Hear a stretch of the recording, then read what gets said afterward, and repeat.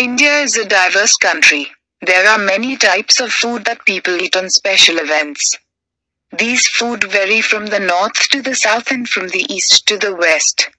For example, in North India, people eat jalebi as a dessert on Dashehra. They eat rice pudding on Lohri, fritters on Diwali, and maki ki roti and sarson ka saag on family functions in winters.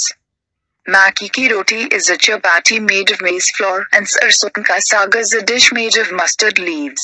People eat these foods for many reasons. First, it is a custom to cook and eat these foods on these occasions. Second, these foods are tasty and loved by all.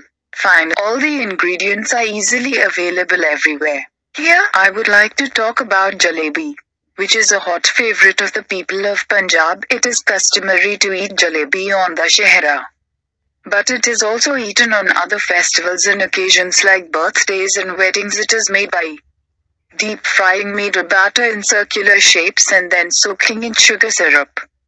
Jalebi can be served warm or cold, but I like it more when it is warm. It is orange in color. It can be made in various thicknesses, but I personally like the thin and crisp jalebis. So, jalebi is a food that people eat on special occasions.